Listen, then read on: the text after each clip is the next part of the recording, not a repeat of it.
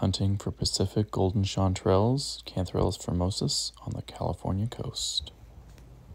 Hey fungi friends, I'm out in the California coast hunting chanterelles. We're in this beautiful Doug fir area. It gets a lot of fog drip here in the late summer, and deep down buried in the grass there's lots of these Cantharellus formosus, the Pacific golden chanterelle. And they're really hard to see, so I'm kind of give you guys a look at what I'm looking at to try to find these things. They're down here, buried deep in this grass, and you gotta kind of like dig them out and be careful you don't shatter them while you're at it.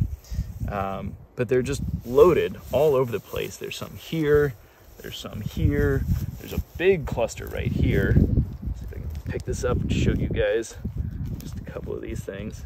Whew.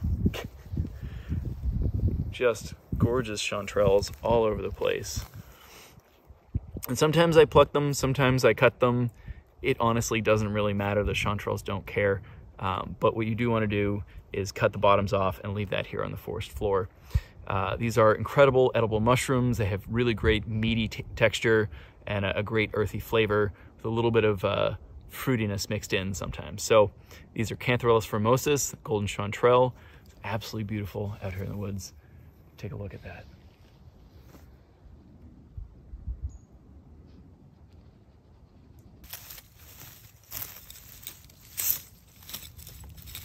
All right, I'm gonna pull it.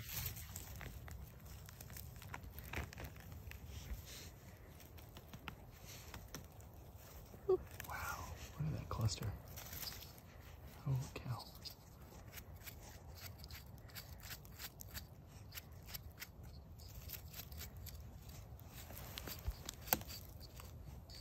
I don't even know where to begin. It's so dirty. But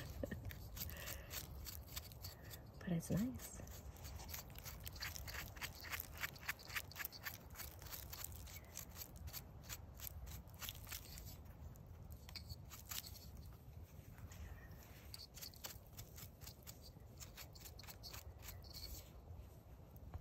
So I'm out here hunting chanterelles, and they're just buried down in the grass, and I just want to show you guys how they're absolutely everywhere here, hiding in the grass and all around, and they're like completely buried, but you can kind of like unearth them, find them here and here, big clusters of them.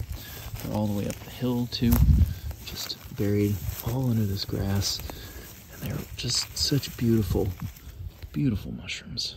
Wow, look at this chanterelle.